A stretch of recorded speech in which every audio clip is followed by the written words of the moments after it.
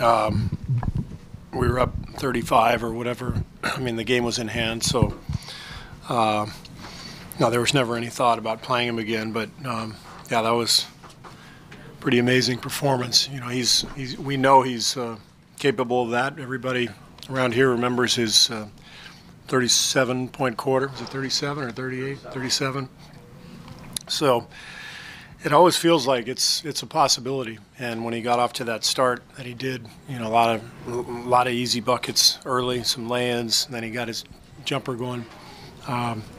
It was kind of started rolling downhill from there. Coach, you talked about those easy buckets he got. Can you talk about, you know, he moves well without the ball. Yeah. Did it seem like that kind of got him going? How difficult is that to teach guys the constantly move without the ball? Well, it comes naturally for him. He's kind of an old school NBA player. You know, he's like Reggie Miller, Rip Hamilton, guys who work without the ball. The game today is played so much on the ball, ball screens, spot up, you know, on the weak side. But Klay really is just constantly moving and probing, and it's effective because we got a lot of playmakers. I mean, you could see once he got hot, Steph was looking for him, Draymond, KD, you know, Andre, they're all looking for him, Zaza. And so I've said this before, but I really believe the strength of our team the last few years offensively has been the number of guys that we have who can pass and make plays. And what's really gratifying as a coach is when you see the type of unselfishness. You know, Steph was on the bench, I think, early second quarter. He was like 1 for 5 for 3 points at the time. And he was the happiest guy in the building when Klay was going nuts. Same with KD. He was the celebrations on the sideline. To me, showed kind of what this team is about. They take a lot of joy in each other's success, which is fun to see. Can you describe for us, at least in some detail, the post-game locker room, what it was like after a game like this where you blow out a team and where Klay hits the record books? Well, I walked in and everybody was on their phone. And then I said, "Good job, guys." They went. And I said, "What time do you guys want to practice tomorrow?" And they went. And then we brought it in. Good job. 1, 2, 3, just us. Here I am.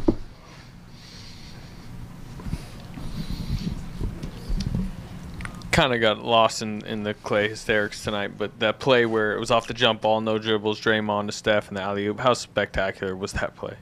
Yeah, that was amazing. You know, Kevin is just, you know, he's so long, his arms are so long, he jumps so high that a play like that with anybody else, you know, that ball that's a turnover. And you could tell he was expecting the ball here and it went over there, and he just caught it with his left hand and finished. But pretty remarkable play. But, you know, to be honest, what I liked the most about tonight was that we made the simple play. And for the most part, that was a spectacular one. But we kept it simple, kept our turnovers way down. You know, I think we only had 5 or 6 turnovers mid-fourth quarter, which is an incredible number. So it was a great night. And what that does, when you keep your turnovers down, it's the best thing for your defense. You know, you just don't give up the easy stuff when you take care of the ball. And for us, obviously, we get more shots. And, you know, more field goal attempts for us is always good, but making the other team work for everything at the defense at the other end is the most important thing when you're trying to win. And keeping your turnovers down, you know, helps you do that. The NBA and their fans like big numbers, 181. But is there something for you, a significance to 60 points in just 29 minutes? You know, I mean, it's significant for the individual. You know, it doesn't matter to me, like, you know what number it is, but it matters to Klay. You know, it matters to every player who's playing. You know, you want to. you want to do well. You want to. There are individual milestones that are important to players, and I respect that as long as it's within the context of the game, which is why he didn't play, in the last part of the game, fourth quarter. But no, I think all of our guys are cognizant of the fact that when a guy's got it going, get him the ball, get him his career high. That stuff's fun. As I said, as long as it's part of the game. Klay made some waves this summer when he was in Brazil and said that he wasn't going to have to sacrifice anything this season. Anything. Yeah. I'll edit it for the kids. I know you've talked a lot about the unselfishness of this team, but all three of your stars are basically where they've always been shots-wise. Have you been surprised at all that they've kind of all been able to make this work kind of right away?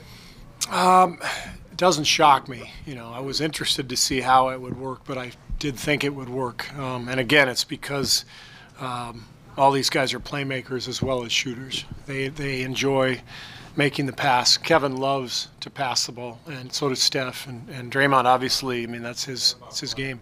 Not as much Klay. But they enjoy, passing to each other. And so, the way it's worked out is great. You look at the box score, Steph has 10 field goal attempts tonight. He doesn't care. He's not in there calculating his numbers. Some players would be. I thought this was one of Steph's best games of the year. 11 assists and no turnovers, and he was sharp defensively.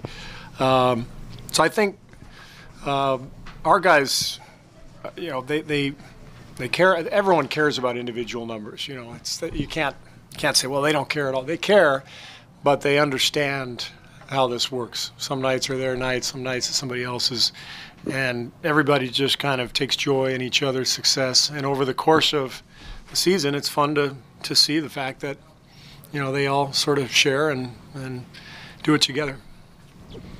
I want to take you down a hypothetical road real quick. Say the game is close throughout. The type of night that Klay was having, what do you think he was capable of putting up if he was playing close to 40? Yeah, who knows? I know he would have kept shooting.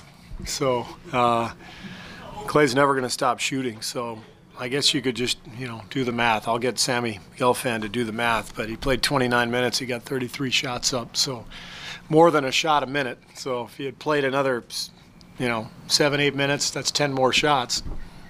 Who knows? Who knows how many points he would have scored? But that's your job. But now the main thing was he had a great practice yesterday, and he just came in and lit it up today, and he was in a great groove.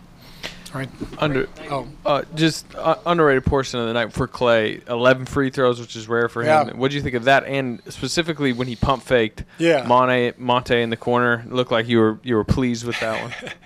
Yeah, I've been urging him to do that, and Steph too. And I think Klay has the potential to shoot 7 or 8 free throws a game on average if he wants. And he gets a shot off so easily that sometimes he just likes to pump fake and slide over and take a three. But I'd like to see him get to the line more. It helps our defense.